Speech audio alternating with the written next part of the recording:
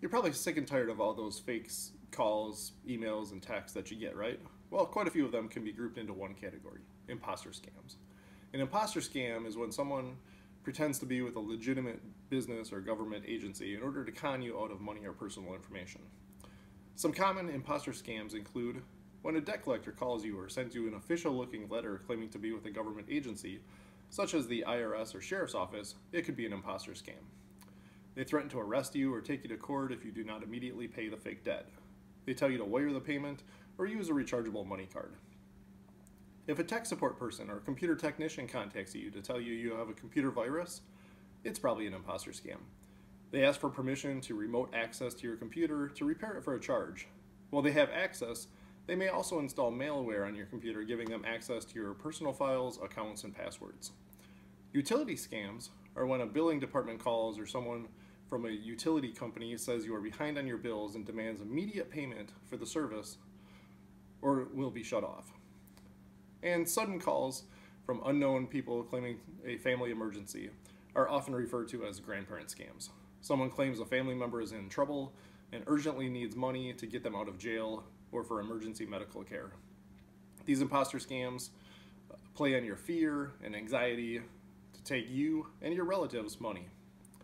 Be cautious anytime you receive an unsolicited incoming communication, a call, email, or text from an unknown sender.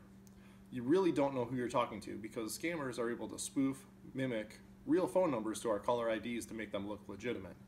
The only sure way to know that you're dealing with a real business or government entity is to look up trusted contact information on your own and make the call yourself.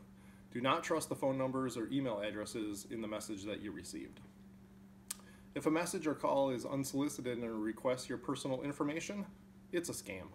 Most legitimate businesses won't ask for your information over the phone or email, and certainly not through a text message. Do not provide personal information when someone calls you. If you are concerned about the information in the message, contact the business through a separate verified contact method, such as phone number on a previous bill.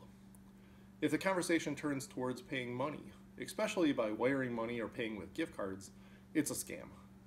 Two other ways to spot a scam is if you are being threatened or if the caller is demanding. When a caller says payment is needed urgently, such as if you don't pay today, you'll be arrested, these are red flags of a scam. The best defense against imposter scams is to not respond. If you don't recognize the number, just ignore it. Delete emails and texts from unknown senders and never click on any hyperlinks or attachments. Turn off read receipts on emails and texts so the scammers don't get verification that their message made it through.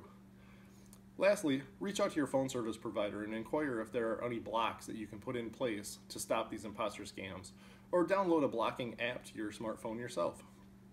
Learn more by enrolling in Consumer Protection 101 by subscribing to our YouTube channel or following us on social media. More resources are available on the Consumer Protection 101 webpage at www.datcp.wi.gov.